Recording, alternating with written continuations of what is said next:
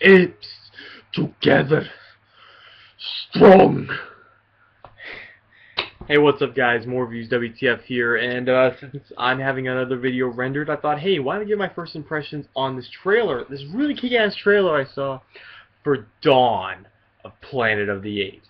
Holy shit, this movie's looking better and better as it goes. I mean, the first little teaser trailer for the movie was just some guy running through the woods, and he's like, I need to talk to Caesar, and Caesar's just there with his war paint, just like, he's ready to kill him, and that was like, that's epic. Now, this one actually shows the conflict and the problem between that whole moment. I mean, it basically shows that, yeah, humanity and the apes, basically the apes have somewhat taken over the world, and humans in society are just in a post-apocalyptic thing, kind of like a zombie situation where like zombies taking over, and it's basically there's not that many humans left in society, and the apes, there's not that many of them, but there's more of them than us, but they're in their own secluded little world because they don't really want a war. Well, I'm guessing that some of them do by the looks of the trailer, but most of them, especially Caesar, doesn't want a war. He just wants to live his normal, peaceful life and everything, and he really does. He's evolved well, not as a person, but he's evolved as a creature. And he's gotten so much smarter. He's even talking more now like he did at the end of the first movie. Yeah, spoiler alert, talks at the end of the first movie. But he's not like fully talking like I am, just like, hey, he's talking like this, I'm ape and all that. No, he's talking. Like this. Even does hand gestures sometimes when he talks, like he's like, go where.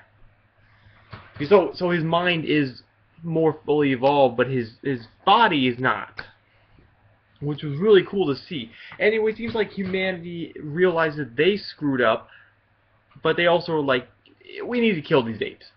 It may be our fault. We're not going to really say it's our fault. It's mostly their fault for trying to kill us, and we're going to kill them.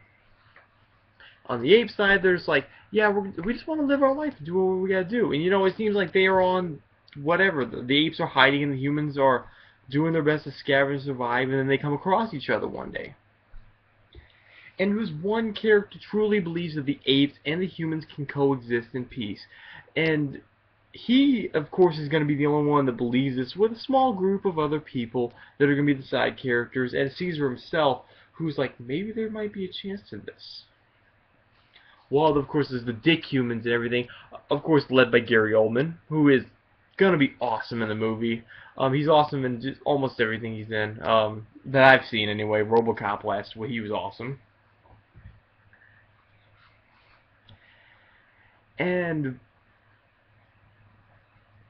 I don't know what to expect from this movie other than it's gonna be awesome. I know there's gonna be a lot of conflict between the humans and the apes, and they're gonna try to make it work, but it's really just gonna boil down to that one scene where the armies are coming alongside each other, where the army of apes is at the doorsteps of the army of the humans, and then it's gonna be like a stalemate thing, and they're just gonna stand off, and one dude's gonna be like, got the guns, and the apes are just gonna be ready with that whole moment.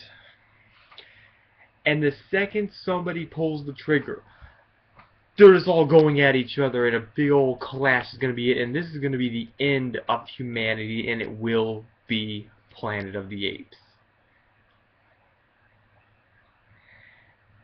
And I'm hyped for this movie, hyped as hell, because first of all, they've taken all the right steps in this direction. The apes, most of them, for all I know, only Caesar can talk. And that's a good thing, being that he's the smartest one, being the leader, so he can lead the pack, but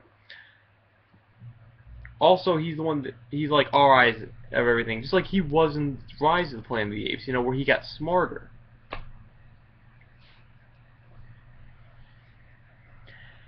And also it's smart that humanity is not completely destroyed and enslaved at this point in the movie, and that there is resistance, and that there is these group of people like, maybe we can live together. I mean, we realize that the society is not all war-based, it's actually somewhat mostly peaceful. And it also shows the conflict that Caesar's realizing that he was really happy before, you know, all this bullshit. And there's even like one scene where he's looking through his camera and showing James Franco teaching him, was like, Caesar, Caesar, this is your home, Caesar. And he's just like those are the good old days. Like he's so happy. Like so, it's gonna show that there's a lot of conflict between those two. And all I can say is I hope it's really good. It looks like it's gonna kick ass. It looks like it's gonna build up to this just really dramatic and somewhat sad conclusion. Alright, I guess that's enough of me rambling about this movie for now. I'll see you guys next time for my next first impressions, TV show, movie review, anime review, video game review, whatever. See you guys next time.